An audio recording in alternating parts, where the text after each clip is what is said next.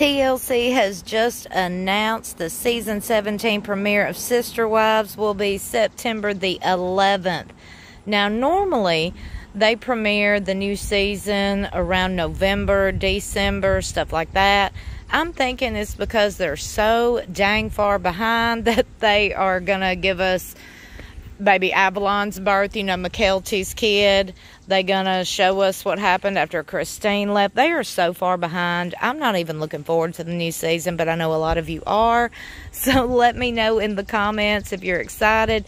Be sure to share this video and share the news of the premiere dates. Subscribe to stay up to date with all the Sister Wives stuff. Happy Friday.